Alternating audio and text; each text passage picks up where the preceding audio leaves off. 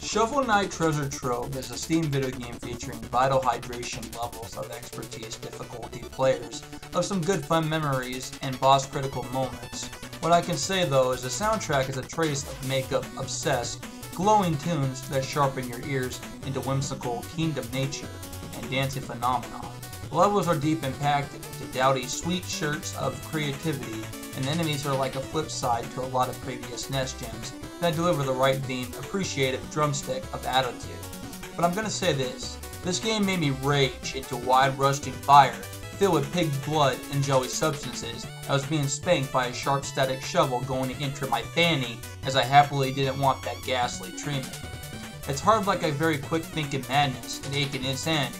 You really have to step on the stone and keep going or you'll die, with a proud crowd hitting you in the face and saying you suck, get good. Other than the difficulty parts in the game without any armor upgrades, or any other item to make you a lot stronger, and ignore all the gamers saying it's an easy, hot skipping game, this piece of this game is filled with range puzzles and secret rainbow colored areas that reward you in some sense of magnitude.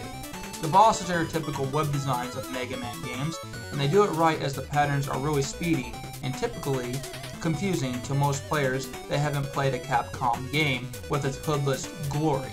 Back to the levels, they're embracing a boldly visual design to them, and it's really a fully expressed subject that writes a note from the back of your portrayal skull. The allegation in this game is really good. I really enjoyed this game, but I was really ticked off in a green protein machine manner. I just had to take some points off because some gamers might not like the iffy parts that makes gamers get out of control in a hell mode. I give this game a 9.7/10.